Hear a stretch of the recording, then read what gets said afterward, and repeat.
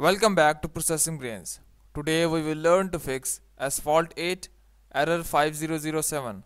So let's begin.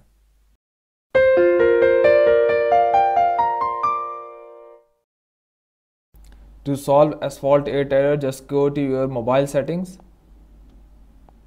Once you are in your mobile settings, just scroll down below and search for apps or application manager. Here I have apps, just go and tap that. Once you are in apps, just go and tap on all apps. And here you can see Asphalt 8, just go and tap it.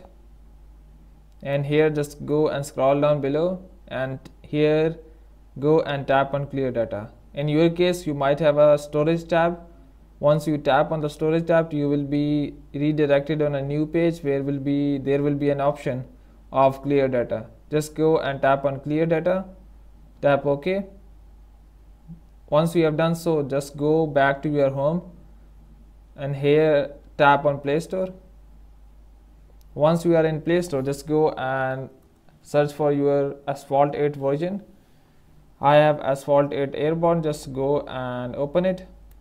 In my case, this is the most updated version of Asphalt 8 Airborne that is installed on my device. In your case, you might have an outdated version.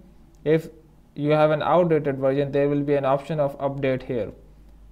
You would have to just go and update instead of open. Once you have updated the game, hope the problem will be solved.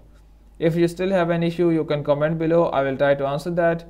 But before you go, please subscribe, like and share. Thank you.